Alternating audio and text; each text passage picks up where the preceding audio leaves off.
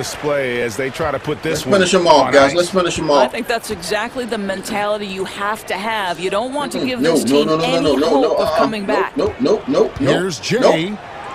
Blanketed by the D. He fights to the rim for the layup. We've got a 9-second difference between the shot clock and the game clock. Passes it to the Cobra. Feeds to Williams. Now Williams got back down, baby. He's got back down. Over Hill. Ooh, Williams can't hit. Williams got a lot more strength in that back down. Here's Blackshear. Oh, now you want to get nasty. Too late to get nasty now, bro. Now Too late to get nasty now. And throwing it down with the one-hander. One of his favorite moves right there, guys. Bangs home the trifecta.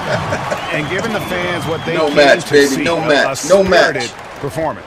Yeah, it really was. They wanted this home win badly, and they went out. We won this one handily, guys. And handily. So the victory. We had a rough start. They shot 2 threes in a row, but we locked them down, baby. We put the clamps on them. Yeah, 38 to 57. I mean, all right, guys, we get another win. Now we're 5-4, I think it is. From the get-go.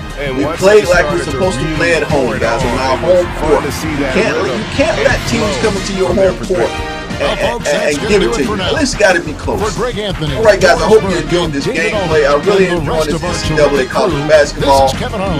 I know it's not the exact replica, but guys, this is good enough. This is good enough, man. We got the teams, we got the rosters, we got the courts, we got the uniforms. This is all nice, guys. So if you enjoyed the video, hit that like button, hit that thumbs up button. But if you're new to the channel, guys, you want to join a great channel, you want to become a teammate of Hollywood Sports so you can become a star, hit that subscribe button.